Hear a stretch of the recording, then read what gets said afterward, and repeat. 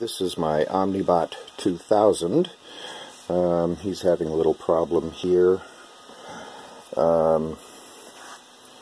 This gear here used to be right here, needed to be replaced. As you can see, it's all busted, and thanks to Rebel Taz for sending me the STL, I printed this piece, and it looks like it's going to fit, it's going to be perfect.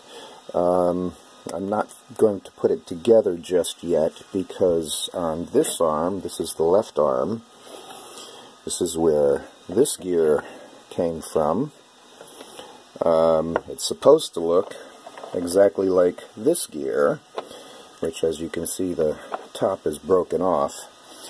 So I need to get the dimensions for this gear and replicate a new one of these to replace this, and then I'll be able to hopefully put him back together. Why is this out of focus?